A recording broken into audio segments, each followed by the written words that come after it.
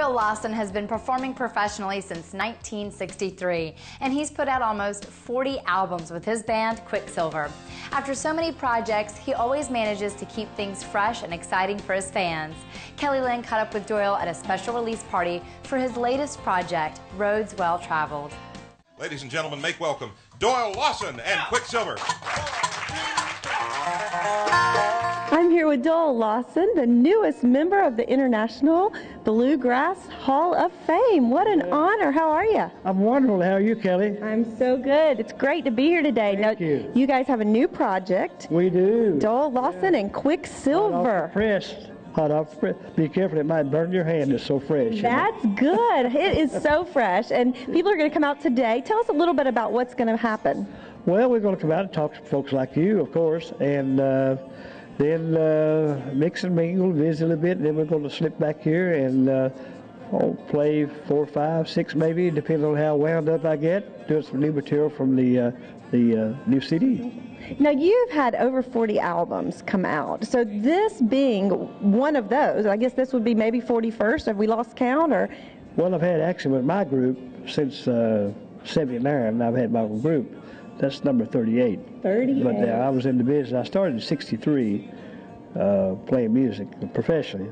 So there's a lot more albums than that, or a CD than that. But 38 with my band. Wow. And so how does this album, tell me a little bit about what makes this one unique and the songs on it and how it stands out. I guess usually the newer the music and the more fresh, the more excited artists are about it. Is that the case in this situation? Well, I'm always excited about anything that I record, because if I wasn't excited, I wouldn't record it to begin with, you know. But this one here is special to me. I don't know. I like stories or songs that have a story, and certainly this one is chock full of stories.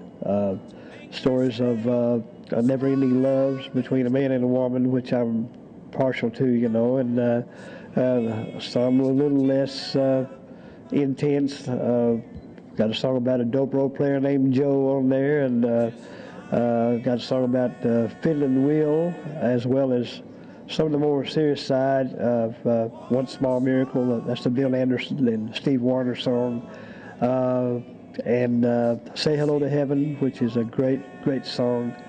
When Love Is All You Want. How Do You Say Goodbye to 60 Years? We opened it up with a song that been laying around for a while, but was recorded back some time back by Lee Greenwood, Dixie Road. Oh, yeah. And I thought that's a perfect opener for the CD. You know, I'm very proud of it. Please don't you have just one small miracle. From the time I was 5 years old, I knew I wanted to play this kind of music. Bill Monroe, of course, is the father, we recognize as the father of bluegrass, and I heard him on the Grand Ole Opry. I was just a little fella. My mother told me who it was, and I said, that's what I want to do. Well, I met a man named Jimmy Martin, who was known as the king of bluegrass when I was 14, and 4 years later I went to work with him. In the early days, all I wanted to do was be on stage with a band playing this kind of music. And I never thought about ever, at that time, being a leader of a group or whatever. I just wanted to play music. Then as you mature as a person, an adult, and you mature as a musician, then these things start to come to you that, well, you know, I'd like to do this. I'd always gone where the style was already set. You know, Jimmy Martin had his style, and I went to J.D. Crowe, and then I went to the Country Gentlemen, who had their style, and they all had that individual. And I thought it'd really be neat for me to go in from the ground floor up and do what I want to do, not taking anything away from the other people, but I just had things that I wanted to do without having to get approval.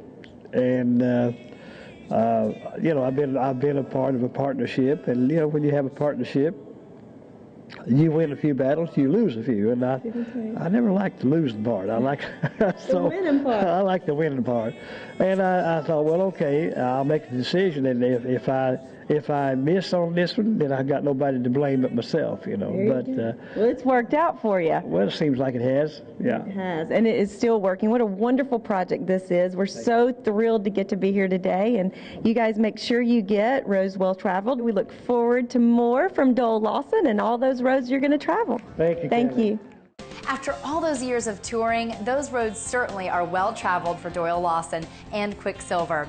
We had to take another quick little break, but there's still lots more music up ahead. We'll sit down with one of the hottest songwriters in Nashville to learn about the industry when we come back. Don't go away.